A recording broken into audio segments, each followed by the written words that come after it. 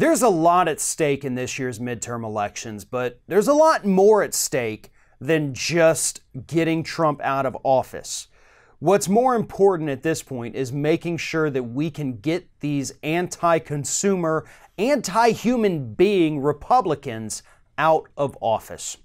One of the biggest issues that's not necessarily on the ballot this year, but it is on the ballot, is healthcare.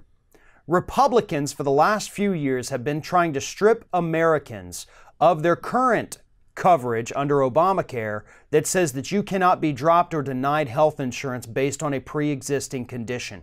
They have been trying to kill that and replace it with something that says maybe you can get coverage with a pre-existing condition, but even if you do, you're going to have to pay a lot more money, which is what Obamacare was trying to prevent.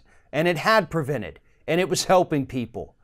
Under the Republican plan, people with pre-existing conditions would either be priced out of the program or they could, in fact, be outright denied insurance altogether, leading to yet another insurance crisis, which is why we needed Obamacare in the first place.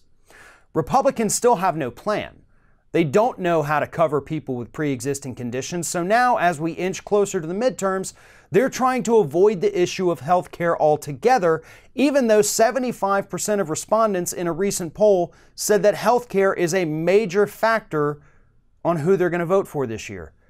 And a majority of people also said they trust the Democrats more on the issue of health care than they do Republicans. For the month of August, 50% of the ads that Democrats ran on the national level, 50% of them were on the issue of health care. So Democrats are running more ads on health care than Republicans are on how great the economy is and how great their tax cuts were.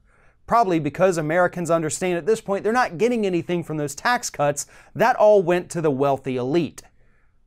Democrats actually have a winning message right now. And it's not just, we're not going to destroy your health care, it's, we're going to make it better. Medicare for All has officially become a mainstream view in the United States. A majority of Republicans, independents, and Democrats all support a Medicare for All system here in the United States. So a majority of every party, everyone, wants Medicare for All. So you have a very clear choice when you go to the polls this year. Do you want to vote for the party that may kick you off your insurance if you have a pre-existing condition, or at the very least make you pay more? Or are you going to vote for the party that says, you know what, we're finally open to Medicare for All, and we think that this is the natural evolution of healthcare here in the United States? That is a very clear distinction. It is a very easy choice to make for anyone who happens to have a pre-existing condition, anyone who has a family member with a pre-existing condition. You know what choice to make on that issue. The only question is, can Democrats keep this up? So far, they've actually done a really good job with the ads that they're running this year. They're not running as the anti-Trump party, they're running as the issue party. And that is what was missing from the 2016, 2014, 2012 elections. Democrats refused to run on the issue of Obamacare. But this year, after seeing now that people actually support it when they understand what it does, they've finally woken up and they've decided, you know what? This policy wasn't as bad as Republicans said it was. People seem to like it and want it to go even further. So I am finally willing, after 8 years, to run on this very important issue.